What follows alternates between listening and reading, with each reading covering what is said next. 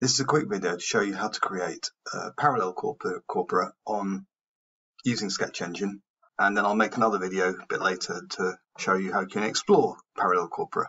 So I'm going to assume that you have a Sketch Engine subscription of some kind, and if you do, that you know how to log in. So I'm logged in already.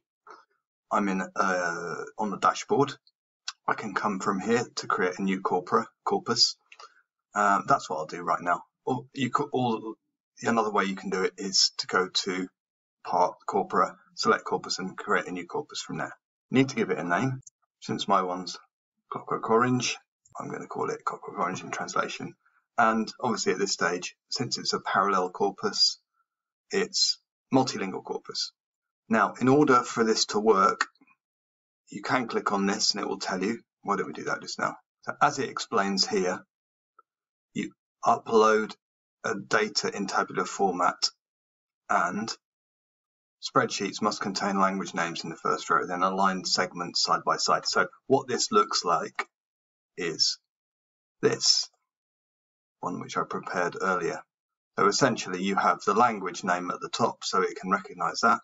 Then you have the aligned segments, the translation units down here, all the way down, and obviously it takes a while to prepare this, but once it's ready, it can all be uploaded. So that's my document. That's what I need in order to do this. So all I do at this stage, once it's ready, is choose my file. I know it's this file, the one we just looked at, open it. And once it's recognized it, it will tell you which languages are.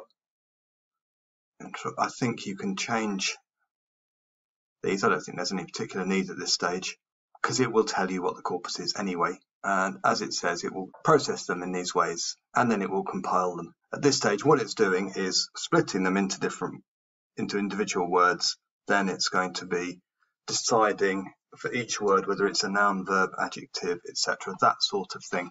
It gives you an idea here about how long it will take. And when it's ready, this is what you see. You'll see that you've got one English, one Spanish, one French.